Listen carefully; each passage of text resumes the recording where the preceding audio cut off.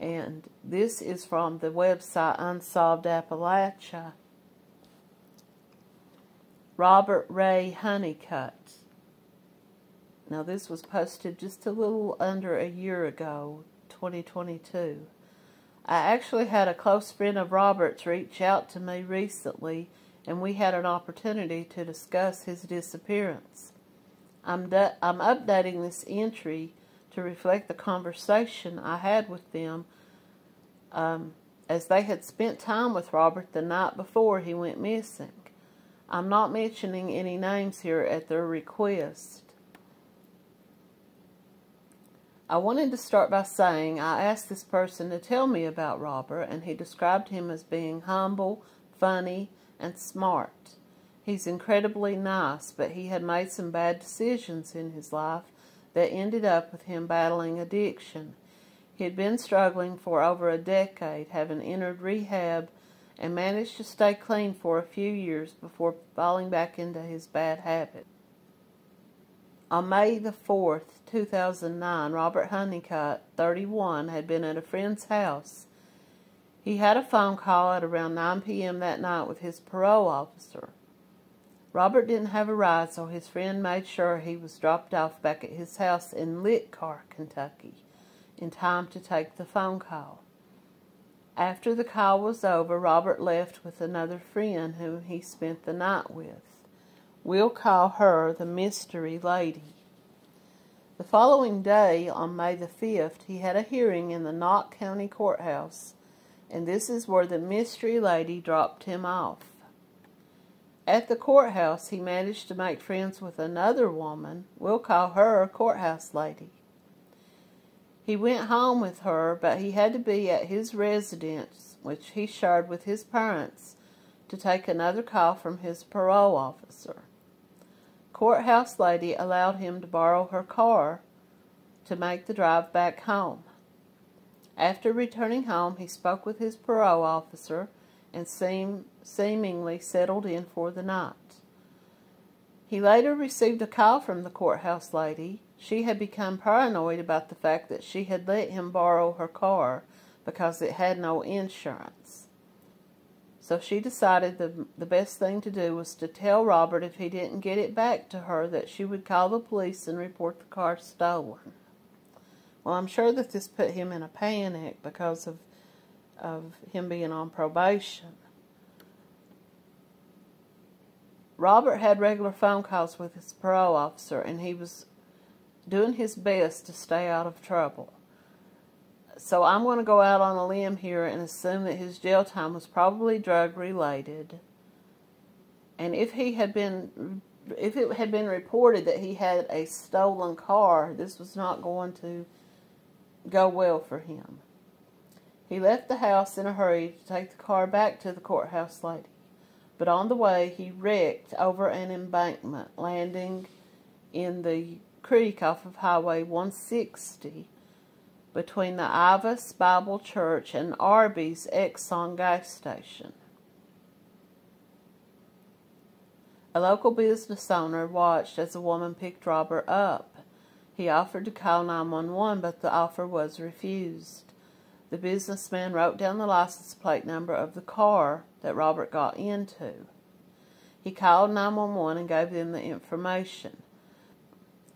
Law enforcement ran the license plate, and the owner of the car told police that she had not seen the person that picked Robert up. The car's owner, along with her son, were both given and passed a polygraph test. The car was searched, and there was no indication that Robert had been in the car. They believe the businessman may have written down the wrong license plate number.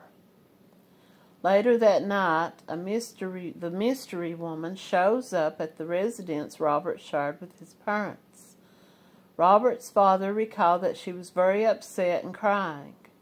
At this time, Robert hadn't even been reported missing. The details of their conversation that happened that night are very fuzzy, but the person that I spoke with said Robert's father mentioned this about a year after his son's disappearance.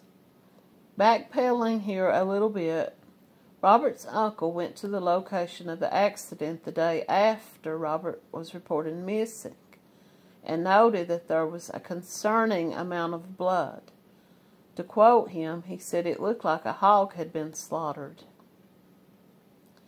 So why did Mystery Woman show up at Robert's parents' house that night so upset? At that time, he wasn't even considered missing. It's like she knew something had happened to him, but she just didn't want to say.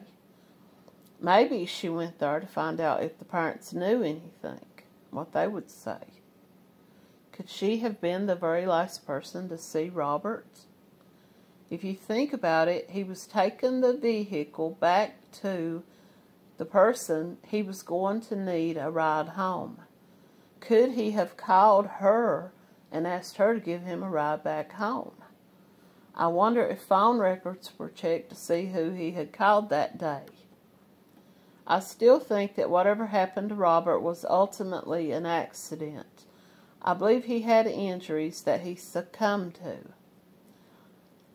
Due to him having been involved in drug-related activities, and likely whoever he was with may have also been at that time, he was a male of white race, 31 years of age at the time that he went missing, 5'6", 160 pounds. He was wearing a yellow shirt and blue jeans.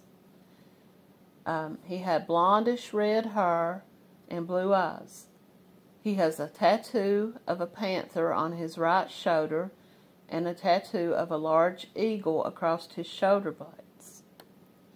Robert Honeycutt was last seen in Knott County, Kentucky on May the 5th, 2009.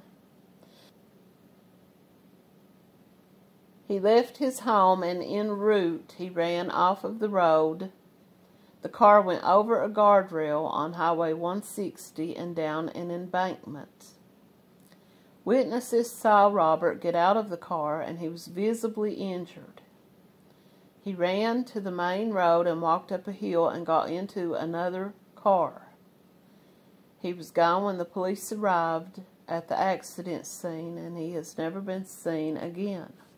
Now, the reason that they're telling this way is because the friend knew these people's names, knew who they were, but didn't want their names mentioned because they hadn't been charged with anything. They didn't want to be falsely accusing somebody of something, but they just wanted to make it known about these circumstances that occurred. Now, here is me giving my own thoughts on this. Later on that night, it is said, and I don't know who reported this. I don't know if he had said this to his parents. But it was reported that this lady called him up and said, I want my car back. I'm afraid because my car doesn't have any insurance on it. I think there's a little bit more to that. But after Robert spoke with his parole officer, he decided to settle in for the night. Now, that's the story that the friend tells. Now, was this friend in contact with Robert that night? Were they texting? Were they talking on the phone? How did he know he decided to stay in that night? How did he know that this lady called him up and said, I need my car? So, my thoughts on this is that Robert got a phone call from this lady that they're calling Courthouse Lady, whose car he had. Now, either she loaned him her car and said, it's okay, take my car, go to your house, get the phone call from your parole officer, and then come back over, bring my car back. Or did he call her up and say, you know what, I've decided I'm not getting back out tonight, I'm going to keep your car until tomorrow morning and I'll bring it back to you. Then she got mad.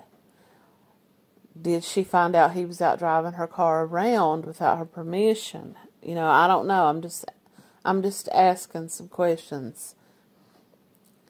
Because the biggest red flag for me in all of this was, how did anybody know? Because his father told the police that he left to go to the store. Did he tell his dad, hey, I'm going to just run to the store? And did his family ask, whose car are you driving? You know, whose car is this?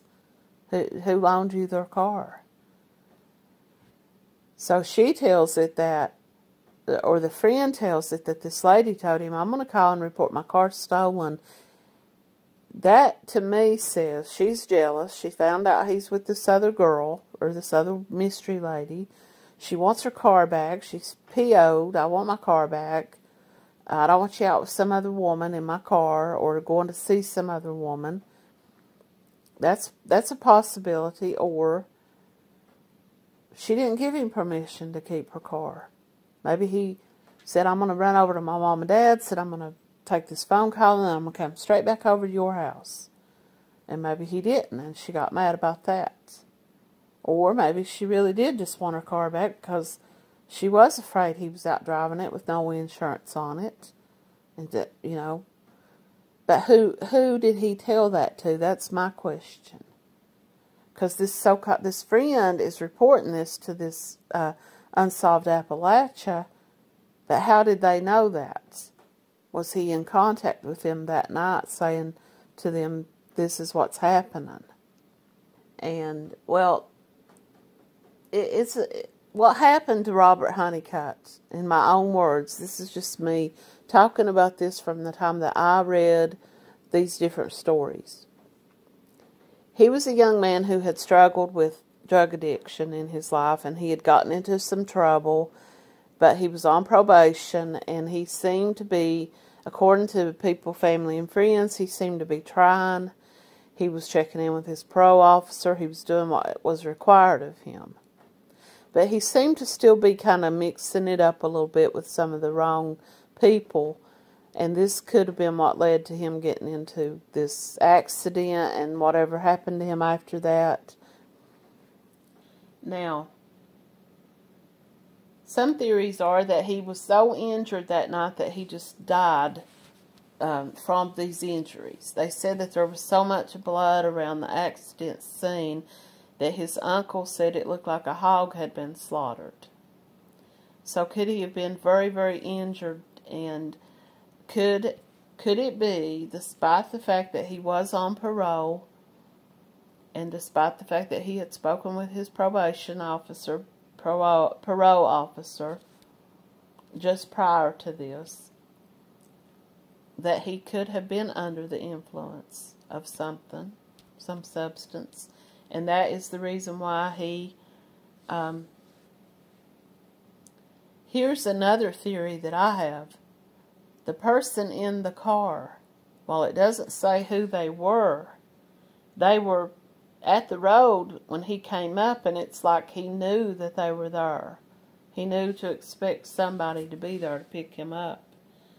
So could it be that before he even left his parents' home that night to take this other woman's car back to her, he had called this other woman and said to her, I'm going to need a ride home. Can you meet me there? Can you follow me? I'll meet you someplace. You follow me to drop this woman's car off and pick me back up. So she was behind him when the accident happened, and she picked him up.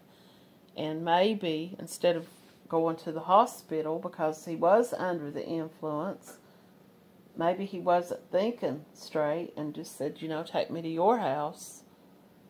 And maybe he did just die from some accidental. And why would this woman not report this to the police? Why would she not have just told the police this? Why wouldn't she have just called the next morning if he passed away and said, I picked this guy up last night. He refused to let me take him to the hospital, and I woke up this morning and he's passed away.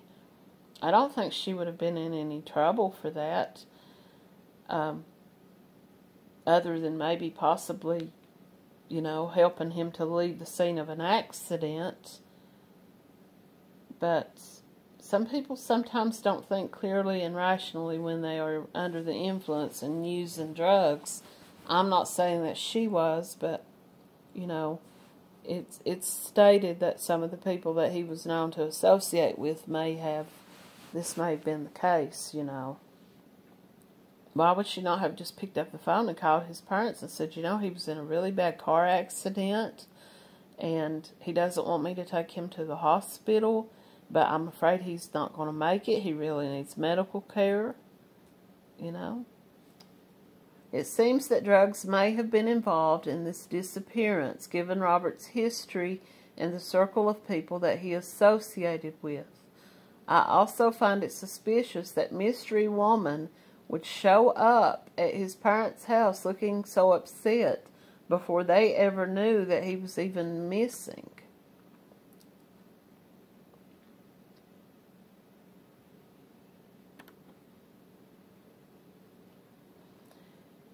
How is the woman who loaned him the car the mystery woman, as they found the wrecked car and they must have had a VIN number available? It was definitely her car, or it belonged to someone related to her, as she said she would report it stolen. So, was that... How do we even know that part of this story? Who did he tell this to? Did he call somebody up, and was he calling several different people and saying, hey man, I got to find a ride to take this lady's car back to her before she calls my parole officer, or before she calls the cops and I end up back in jail? And did some of his other friends say to him, I can't give you a ride, you know, it's late at night, it's really late, I'm sorry, I can't give you a ride? And if he was really going to just take the car back, I got to get this car back to this lady, I don't want any trouble, why wouldn't he have asked his dad to just, Dad, follow me over here, I'm going to drop this car off and come straight back home with you? You know?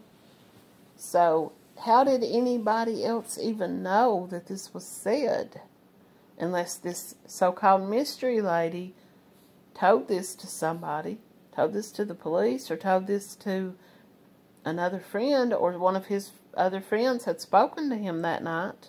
How do we even know that part of the story, you know? So here is someone who lives in Knott County, and they say, I have been on this sub for years and have never found anything about lit car. That's where I'm from. Here's some context for those of you who are not from Eastern Kentucky. Knott County is extremely rural. The whole county is pretty unpopulated Appalachian Mountains. It would not be entirely implausible that an injured former drug addict might try to hide in the woods to evade law enforcement and succumb to their injuries. Secondly, there is no such thing as the mystery lady in Knott County, Kentucky. The county has barely 15,000 people. This was written in 2019, so... a car wreck on 160 would be big news. I find it unusual that neither the woman he borrowed the car from nor the woman in the green car are named. If the woman in the green car was interviewed by police, where does it say that she took Robert? Wouldn't her car have had his blood in it? There are so many details missing from this.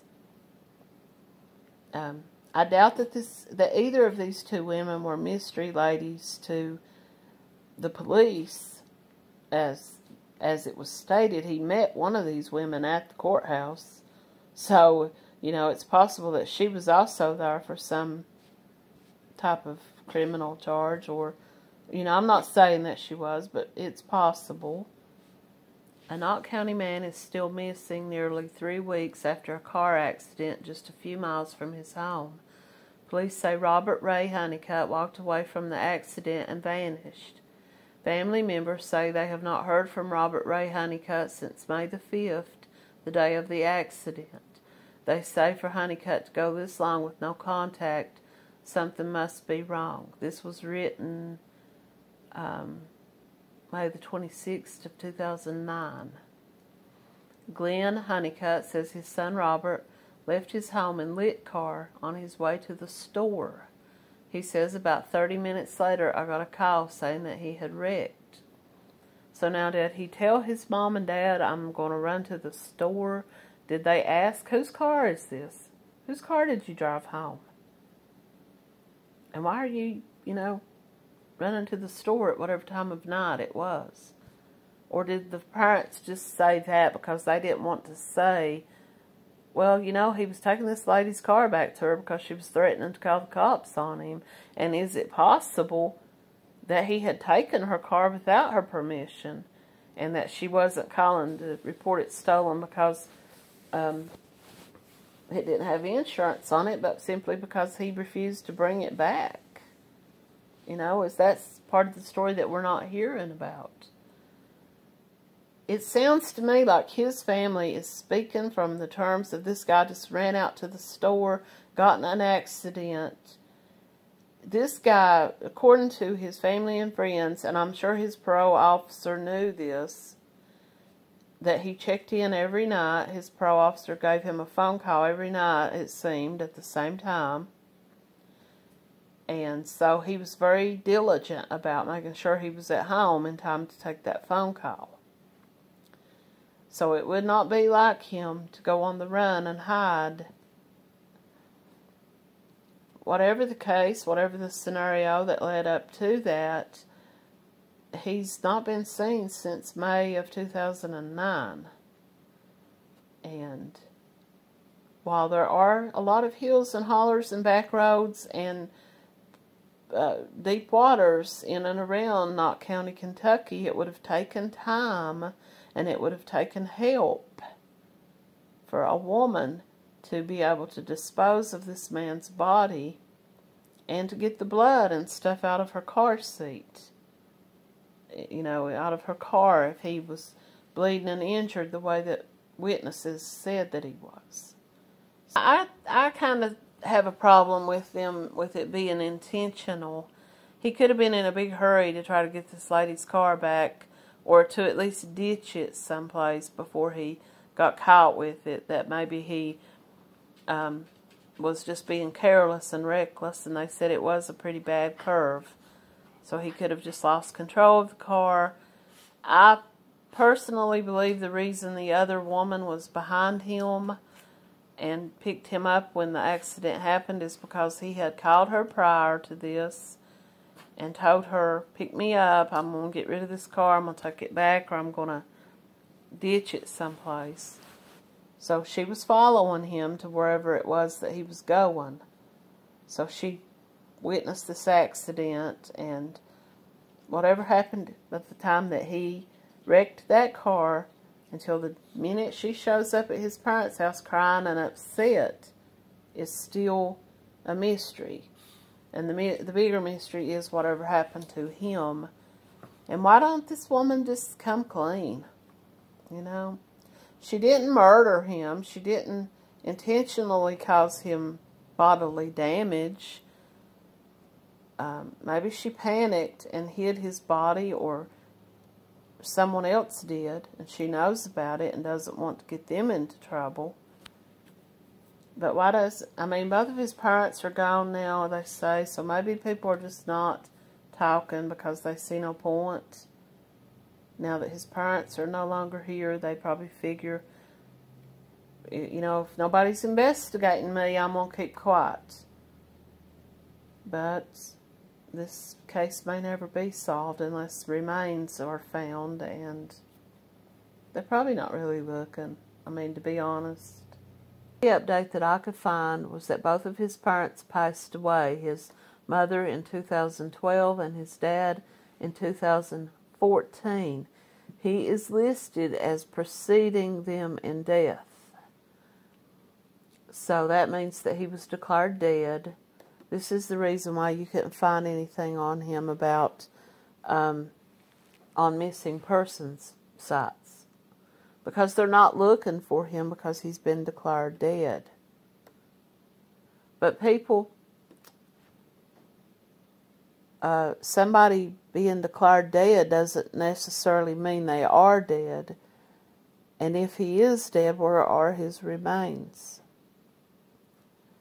I've said this, and for anyone who hears me that is from Eastern Kentucky or any of this area here, you know what I'm talking about.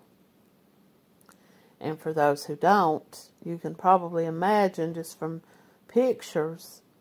But Eastern Kentucky mountains are vast, and there are many back roads and hollers and trails and lots of places where somebody could take a body.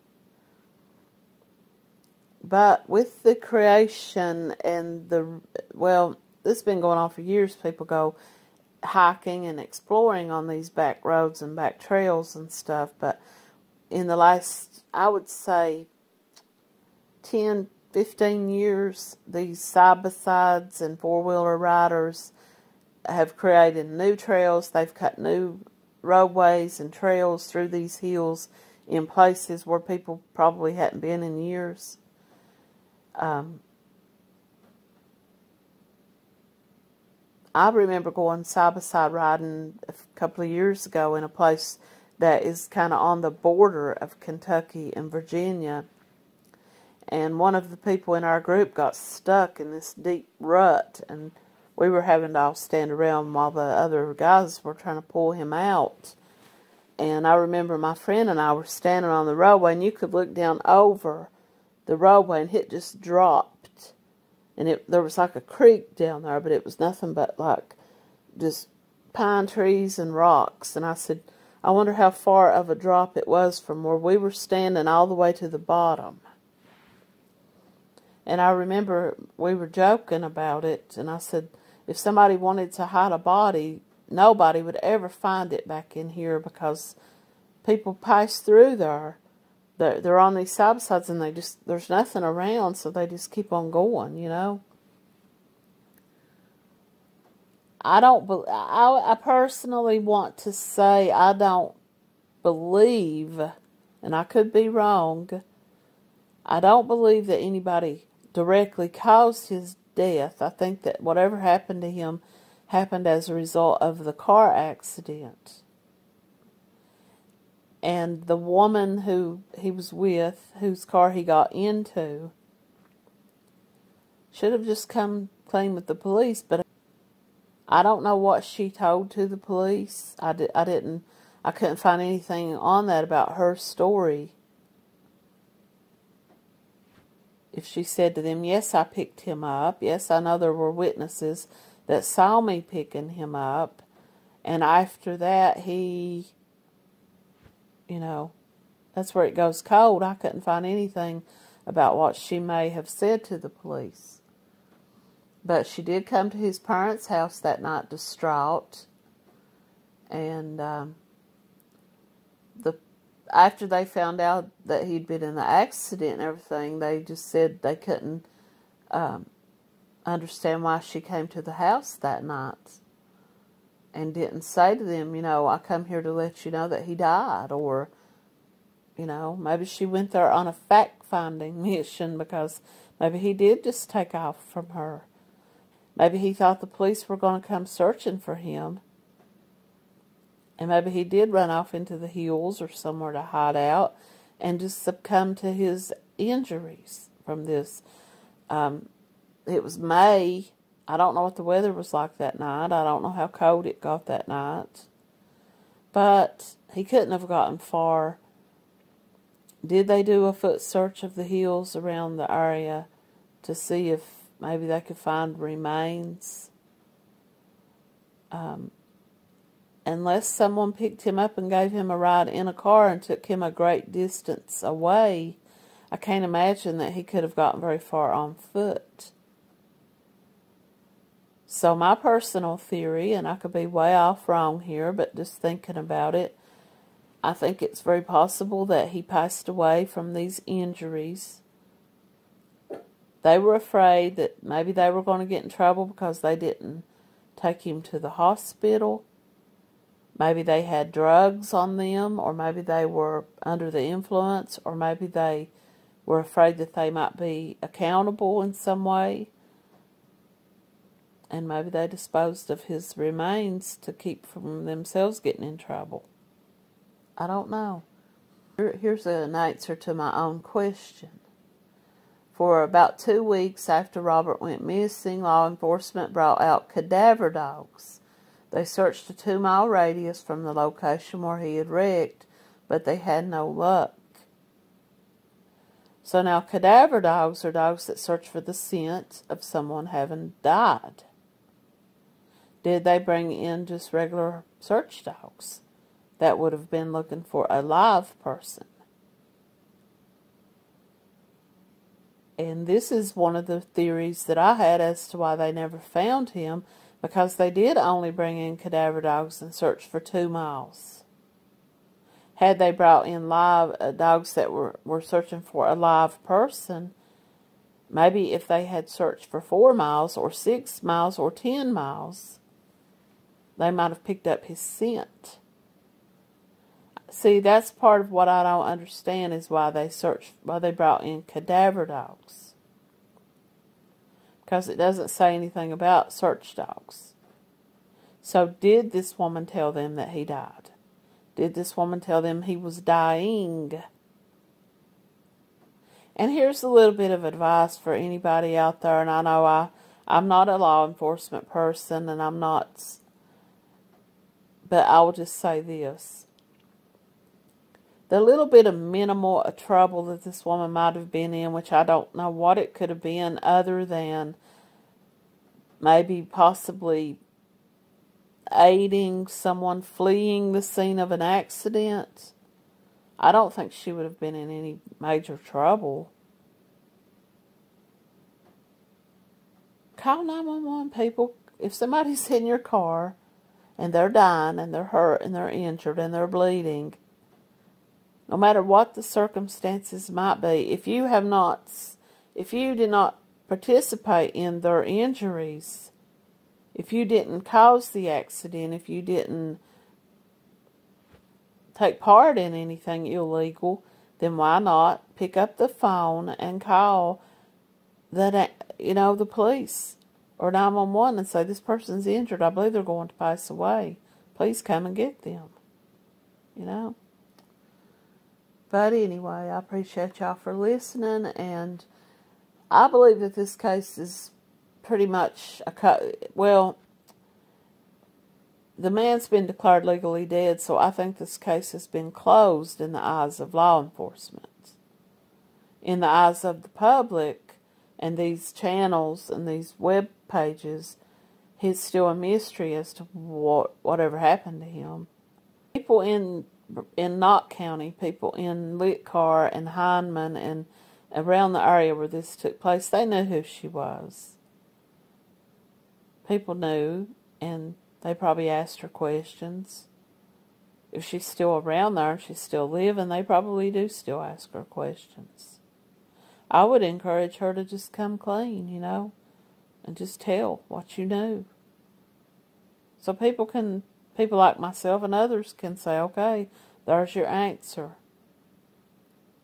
But in the event that anyone should have any information about this, please contact the Kentucky State Police at 606-435-6069. Thank you.